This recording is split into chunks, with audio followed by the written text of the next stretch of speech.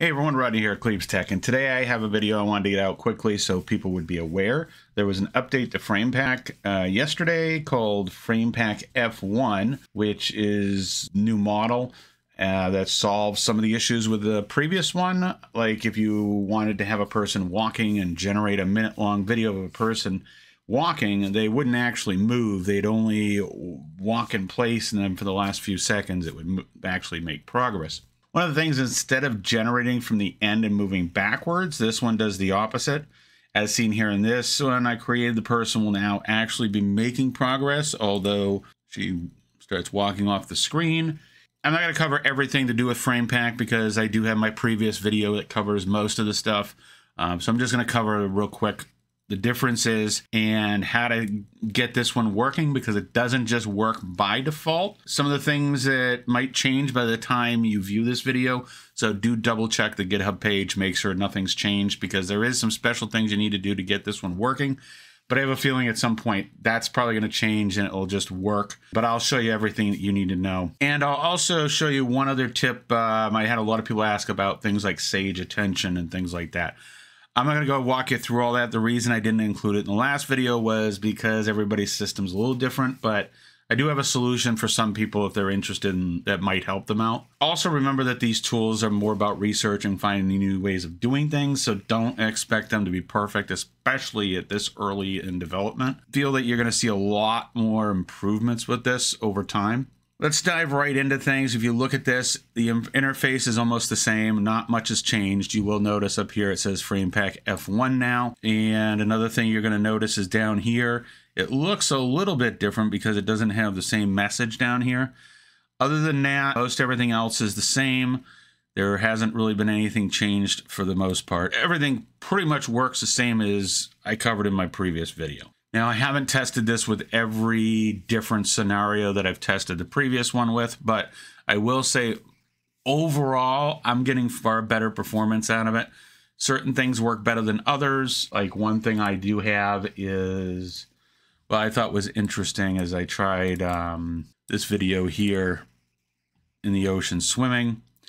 And one thing I do notice is when you have the photorealistic styles, it definitely changes. Everything changes, the style and everything, as time goes by, because it does keep slowly shifting from the original image. So you're going to lose a lot of that. Now this one, the hand stayed pretty decent, but a lot of the other stuff definitely changed in here. I did find it interesting that it actually, I thought it was going to end here and not do anything, but it was interesting that towards the end, it even still keep adding new things and changing things. We have the wreath over there. We have other stuff showing up. This prompt was mostly just a person swimming under the ocean. I didn't get too detailed with the prompt. And that's another thing I noticed. If you add some more details with the prompts, you can get things to be added to the videos. So that was one of them. Another one I did, just because these are the ones I had a big issue with, was like the walking ones. As I said, they would walk in place, or cars would sit in place unless it already had like blurs to indicate motion. A lot better performance than I saw out of the previous one. Perfect example here. The person would never walk, but now they actually do walk. Although you still do get some of the changes over time. So there does need to be improvements there, because obviously it's where it's doing it in sections. It seems like it's slowly shifting, or I don't know what you want to call it, but I have a feeling that sort of stuff is going to improve over time. I will include some links here because this will actually have the instructions on what to do. He's got a discussion thread in here. And like I said, if you're watching this video a little bit later date, this might have changed and you may not even have to do any of this, because he does mention it would be easier if they're just updating the package directly. The single directional model is less constrained than the bidirectional default model that previously was there. As I say, F1 means forward version 1, representing its prediction direction, which is forward instead of the previous one, which started from the back and worked its way forward. If you haven't installed Framepack or anything, definitely watch my previous video, because that does cover most of the stuff that has to do with getting everything up and running. I'm only going to cover a couple minor things here on how to get the latest update working. This is going to assume, like I said, that you already have everything installed. Okay, so we're in our folder now that you had installed, or if you had a fresh install, that's what I have here. It's completely fresh install. The first thing I'm going to do is hit the update button, make sure everything's up to date. And since this was just downloaded and a fresh install, it wasn't. But as you'll notice here, some new changes. It's got the new Gradio F1. So that's what we're looking for in here. Once that's been done, we don't want to run it yet, because if we hit the run before doing anything else, we're still going to use the previous version. You won't see that Framepack F1 up at the top of the screen. What we need to do next is, and this is for Windows, if you're using this on Linux or whatever, follow my links. They have the instructions on what you need to do. All I'm going to do is on this page here, which I'll have a link in the description. And like I said, double check GitHub, make sure this hasn't changed, because he does plan on, I think, including it all in there. So we're going to go down, and all we need is to just copy this one here, because we just need that line right there. And then we're going to go into our run.bat file. We can right click, go to edit, open it in your notepad or whatever. This line right here is what we need to replace. You could just add the underscore F1, but I'm just going to paste it in there. So it's pretty much the same thing as what was in there before, but you'll notice the difference now is this part of the file, demo underscore Gradio underscore F1. So that underscore F1 is the only thing that's really been changed here. And that tells it to launch the F1 version of it. So we're going to go ahead, we'll save that.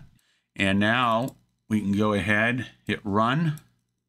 Now, the first time you do this, if you've already set this up, since like I said, it is another model, it is going to have to go through and download those models again, or the new models. And they are going to take up space on your hard drive again. So do keep that in mind. And looks like we're all set here. So as you can see, everything here is downloaded. And as we can see here, we have the interface that I had up and running before. And same idea, you just drop your images in there. So we'll go ahead, and just like before, everything else is the same.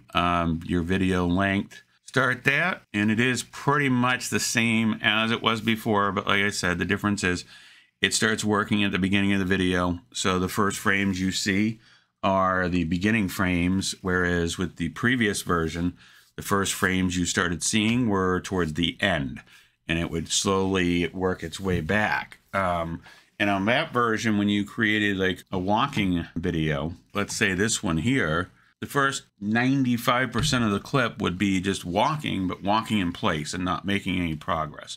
Whereas this one, she actually walks, makes progress.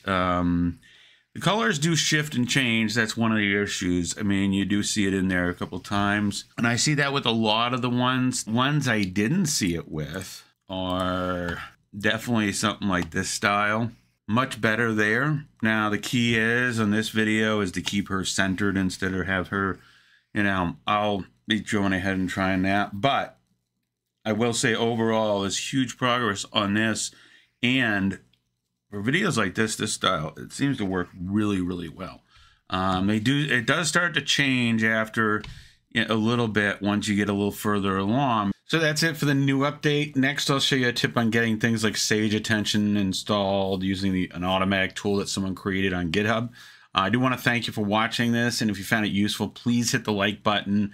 And if you want, you can also donate a cup of electricity to help. Okay, and if you're curious what these are, is when you first launch it, if you see the things up here that say anything's installed, really Sage Attention is what you want. That's probably the best one. That's fine to use just that. My understanding, it just uses whatever is the best, and that's what it prefers, I guess. I don't know.